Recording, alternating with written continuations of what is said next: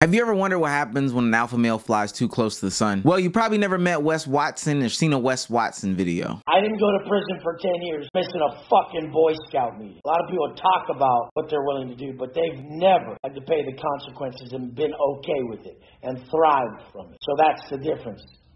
Now, he is the alpha male amongst all alpha males, and as you can clearly see, he is the leader of the Dude Bro food chain. Now, I don't know why there was a Fresh and Fit podcast contest live. They still have fans, they still have some supporters. So naturally, getting their live event together, they had to bring him on or it just wouldn't have been complete. But he showed time and time again why he was a fool amongst fools. They're tasked with sitting on this panel and being asked various questions. Normal interview type stuff, but nothing's ever normal when it comes to alpha males. My definition of success is across the board. If you're not ripped, if you're not rich, if you ain't rare, if you don't stand out, if you ain't across the board successful, it doesn't mean fucking shit to me. If you got straight tits and you're in your Rolls Royce, you look like a fucking clown to me. You have a weakness. Change it, motherfucker.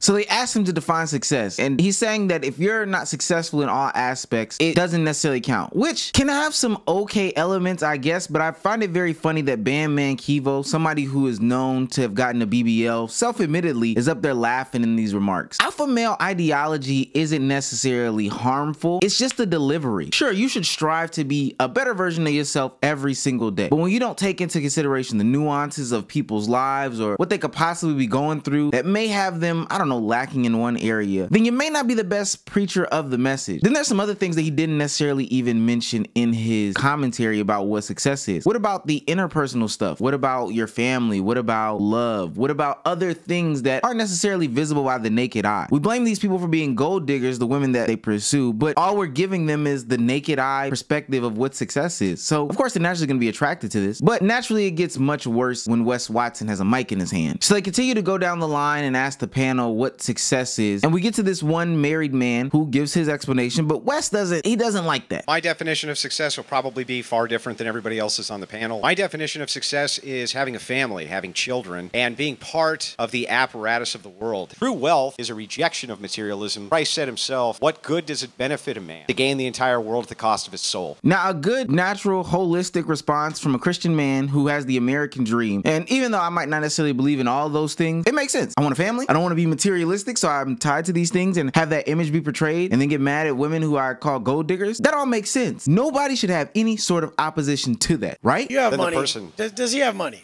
No, I'm broke. I'm a nobody. No, but really you are? No, I'm not. trolling. I'm not one of these rich guys. I don't have a Bugatti. I don't have a Lambo. I don't have a just Ferrari. really have to know. Like, how much money you got? Probably the $5 in my pocket. Not much more. Can anyone answer for the guy? I have a family. I take care of an entire family. That takes a lot of money. Right. Now, naturally, this guy is up on Fresh and Fit's panel because he is someone of some noteworthy stature. You know, they just don't have Randeezes on the podcast. Okay, let me check that. They don't just have random men on their platforms. Usually they get somebody of noteworthy status. They might lie on the opposite side of the aisle as you, but usually these guys are successful. So having a different perspective shouldn't cause this much of a back and forth, but for an alpha male like Wes Watson, he feels the need to not only attack him about the monetary status he has, but about some other things because they don't align with his ideology, which is stupid and linear thinking. If you ain't fit, you can't say it's not all about being in good shape. Why not? If you don't have money, you can't say it's not all about money. Yeah, why not? But if he does have money, he can say that. Why not? He Why can't you say? Why must you have the thing before you hang on? Let me ask the question. Because hypothetical is hypocritical.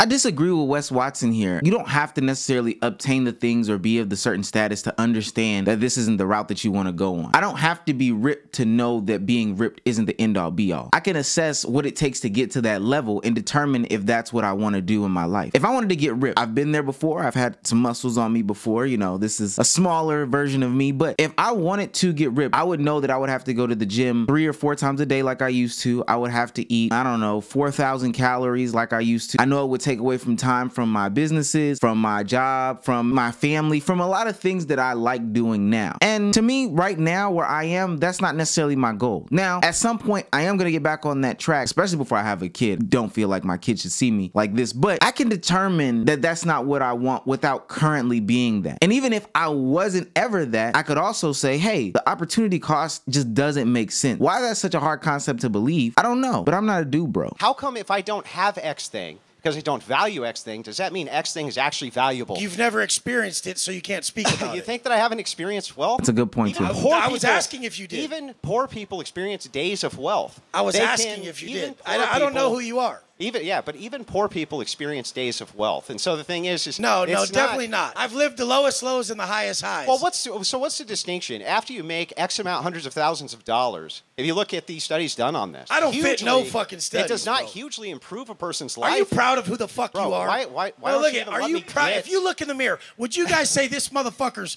proud of who the fuck he is? This is where the crash out totally begins. What the guy was saying is actually absolutely true. There have been studies that show that having these sorts of things don't necessarily inherently increase the value of your life. If anything, you can find misery in these things as well, which again is a part of a nuanced conversation that alpha maleism doesn't necessarily encourage. People that go through, stages of getting their body right, go through body dysmorphia just like a lot of other people. They don't see themselves to be fit, so they go through these ultra crazy diets and get on roids and all this other stuff to achieve these body goals. But that's not their interest. They don't want to spin that narrative. They don't want to talk about feelings and emotions. They're facts over feelings. So when facts over feelings doesn't necessarily work, we got to get more feelings involved to downplay the facts. I'm about to crash out. I don't even know what I'm saying right now. Crash out, West. That's a bag of trash, dude. Pull your fucking shirt Because off I've been- and tell me you're fucking proud of Because yourself. I've been to fucking prison? Jesus Christ, Because look I've been at to you, prison? bro. You got 10-inch arms and tits. Men don't have tits. Oh, guys. they go to prison where they get fucking Fuck yeah, where they get do. raped up the ass. Oh, brother. If this doesn't scream insecurity, then I don't know what does. Sometimes I feel like Fresh and Fit can put on a good show. They can have good dialogue. I haven't seen this whole thing through and through, but it seems like a good atmosphere. They seem like they've brought a good collection of people to give counter arguments and counterpoints that would lead to something like this. That's productive. But the problem is alpha maleism breeds insecurity. And when you supposedly have an alpha male in a room with other alpha males, you're gonna get an insecure off.